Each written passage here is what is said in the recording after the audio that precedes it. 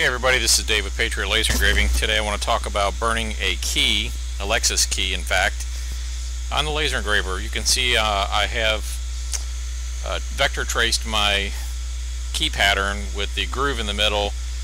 I'm going to burn these individually on each side to avoid burning down the middle into the existing key, because if I hatch the whole thing out it would try to burn that as well, and that's not what I really want. I just want to cut out the pattern in the block. You'll see in the picture I'll post of the before and after side by side, and then I'll post the cut after. But I think it's pretty straightforward. I just vector traced this after doing an ink marking of the key.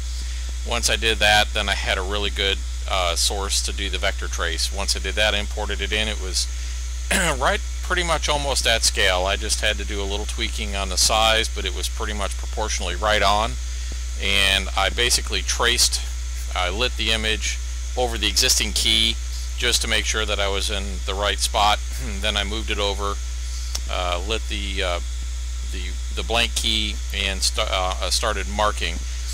And I've already done the top half of the key, and I'm already getting ready to start the bottom half of the key. I did a cleanup pass at 20% power just to kind of polish the brass out that's in there. But I've been actually cutting it at 1,000 speed, 100 power, 30 frequency, with a zigzag pattern here. It seems to be working really well, and it's chewing that key down to nothing, and it took very little time. So let me go ahead and finish off this side, and we'll just see how it goes, and I'll be right back.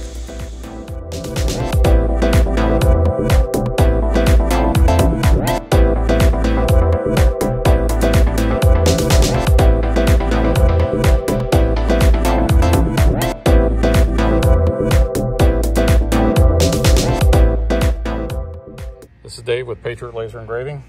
Just want to talk about the key that we just made. It will work. Put it into the key hole and it will unlock. It is unlocking, and we can lock and lock the whole car or unlock the whole car. It does work. This is Dave with Patriot Laser Engraving. Have a great day.